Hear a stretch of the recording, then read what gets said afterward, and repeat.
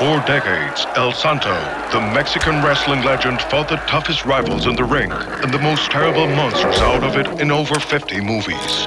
But there was one remaining, the bloodiest creature from the most popular show in the world.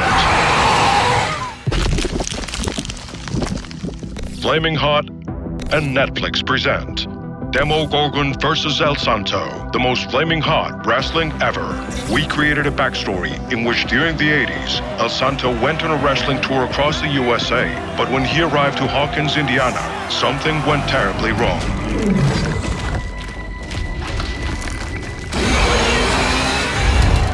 Since each one of the old Santo movies had an iconic poster, we created a series of posters to promote the fight, in which every detail was carefully crafted and designed to emulate the old Santo movie posters, with the idea to bring back that same excitement Mexico felt back in the 80s. And that was what happened. People went crazy. They ripped the posters off the walls.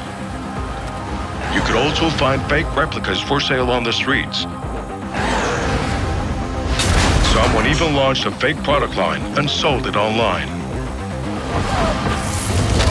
Since they were perfectly crafted pieces of art, the Society of Illustrators of New York selected and exhibited them as part of their annual collection.